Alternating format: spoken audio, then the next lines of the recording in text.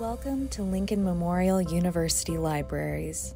Today, we're diving into the magic of Boolean operators and truncation, two essential tools to help you supercharge your search results. Ever feel like your search results just aren't hitting the mark? You type a word like dogs, and you get a flood of unrelated articles. Let's change that by using Boolean operators to refine your search. Boolean operators are like secret codes that tell the search engine exactly what you're looking for. The three most powerful: and, or, and not. And narrows, or expands, not excludes. Let's start with and.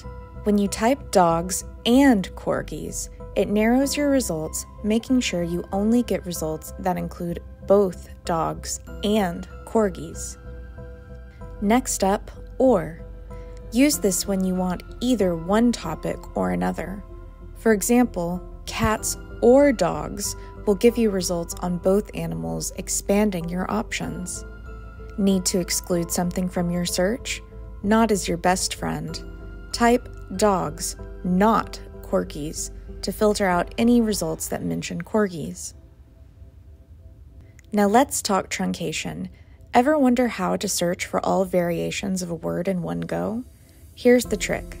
Truncation uses an asterisk to find multiple endings of a root word.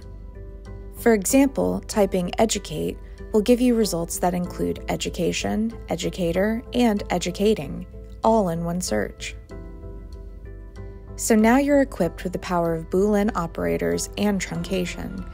Use and to narrow, or to expand, not to exclude, and an asterisk to gather multiple word forms.